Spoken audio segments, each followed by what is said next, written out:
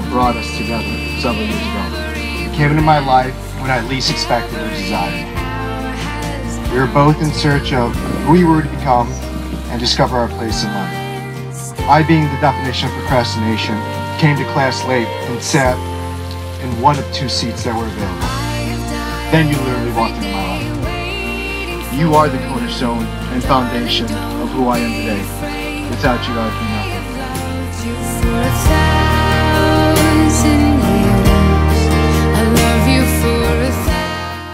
John, I still vividly remember the first day in Dr. Ojeda's anatomy class when I sat next to you.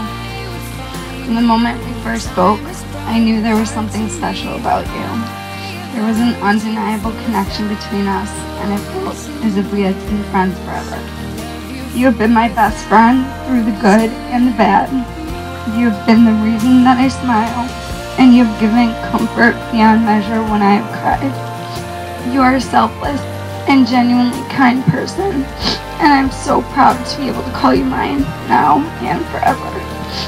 You have my heart, and you are my everything. I love you more than I can ever tell you or show you.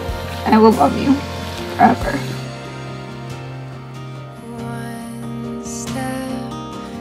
And because you have committed yourselves to each other this day, I now pronounce you husband and wife. John, give a kiss your brother.